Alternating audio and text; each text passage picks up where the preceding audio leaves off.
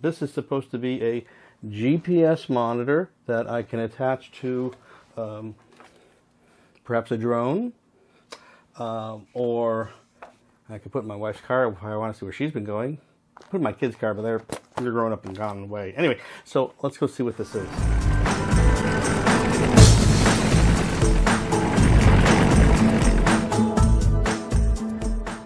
Hi, welcome back to the LikeTECH channel. I'm your host, Joel Lukacher, and we're trying out something new here. This is a Trackimo. This is a GPS tracker that I recently acquired, and the idea was, well, if my drone should fly away, I can find it, or I just want to see where it was exactly.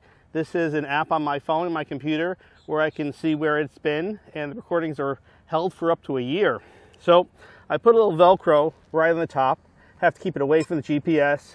It was a bit of a trouble finding where to place it on a Typhoon H. On a Phantom 4, they have carriers you could attach for this. On my Autel, it looks like I have plenty of places on the front and underneath I can put it out of the way. But the Typhoon's kind of Spartan. So this also comes with a waterproof case, which I'm going to put on. And as you can see, if I just press this button here, I don't know if you can see, two blue lights. It has GPS and it has GMS sync. This works on a cellular network. So I'm just going to put it inside its waterproof sleeve, bumper guard, whatever you want to call it. It's got the very strong Velcro, and I'm going to put it on as hard as I can, because the last thing I want to track is my lost tracker. I want to make sure it really is good there. All right, as you see, it's right practically over the Typhoon name, and let's go put it up and see how it works. All right, okay, we're getting ready to take off. Powering on. And lift off.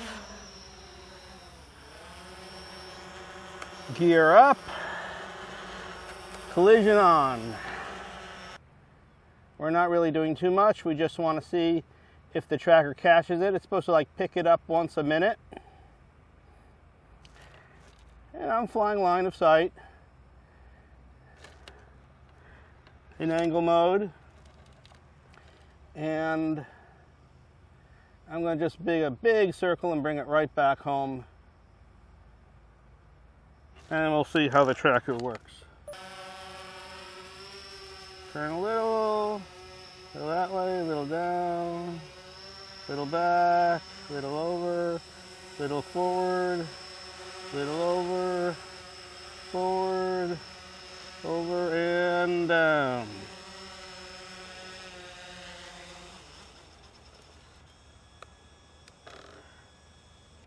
And that concludes the tracking portion of our field test. Let's go see on the computer how the tracking did.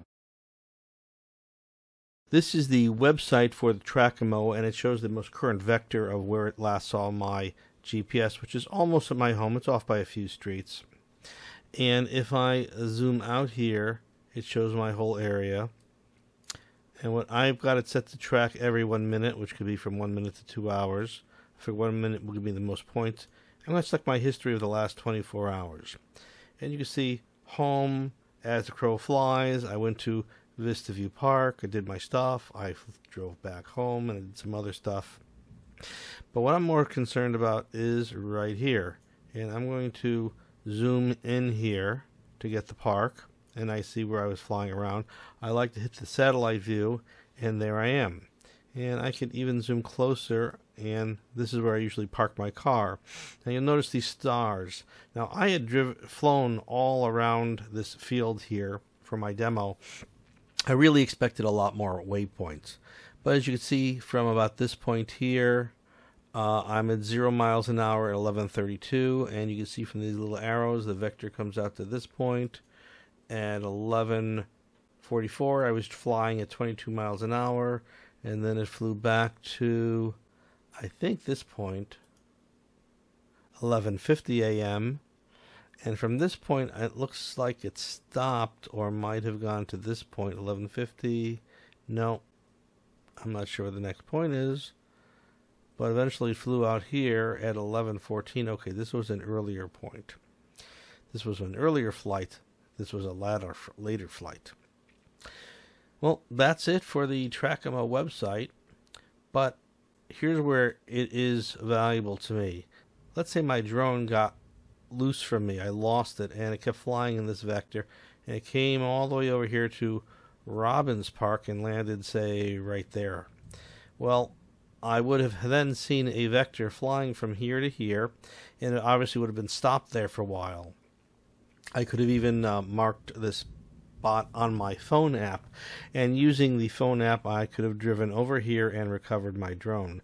And that's really what it's all about.